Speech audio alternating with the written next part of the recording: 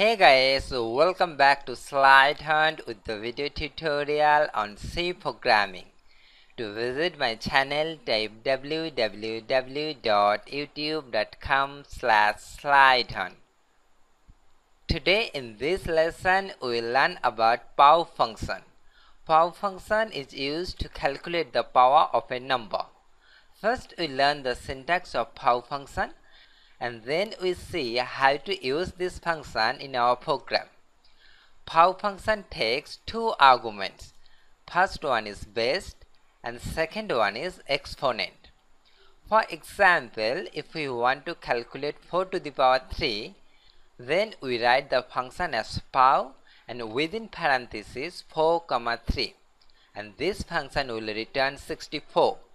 Here 4 is base and 3 is exponent.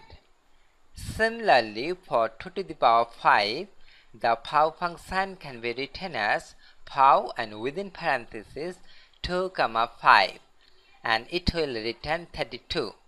If exponent is 0, then the function will return 1. Okay, let's see how to use this function in our program. First, I'm gonna declare here some variables of type double base, exponent, insert exp, and power. Next, I'm gonna ask user to enter the value for base. Printf, please enter the value of base. To read the input from user, we use here scanf function. Scanf. To read the double value, we need to use the format specifier %lf.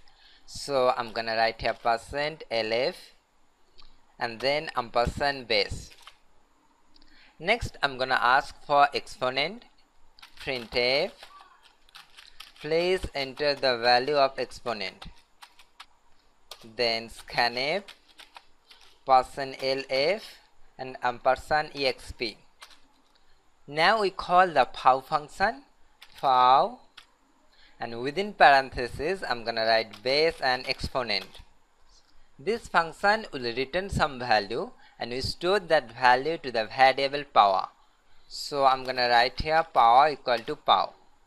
Next, we printed out the result to the screen. For that, I'm gonna write here printf %lf to the power of %lf is %lf. First LF referred to base, second LF referred to exponent, and third LF referred to power. One important thing you must remember, here we just call the power function, not define it. The function is defined inside the header file math.h. So we need to include here math.h header file. So I'm gonna write here has include math.h. Math.h is a header file where all mathematical functions are defined, such as square root that calculate the square root of a number, log that calculate the logarithm of a number, and many more. Okay, our program is completed. Let's run it. Compile and run. Enter the value of base, I'm gonna enter 4. Enter the value of exponent, I'm gonna enter 3. And it shows you 4 to the power of 3 is 64. Let's run it again. Enter the value of base, I'm gonna enter 2. Enter the value of exponent, I'm gonna enter 5. And it shows you 2 to the power of 5 is 32. This is it. Hope you understand. If you have any doubt, please comment on the video. I'll be back with another tutorial. Till then, you take care and keep watching.